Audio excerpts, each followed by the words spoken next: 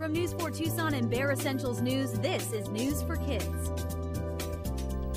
Have you ever dreamed of being a pilot and flying an airplane?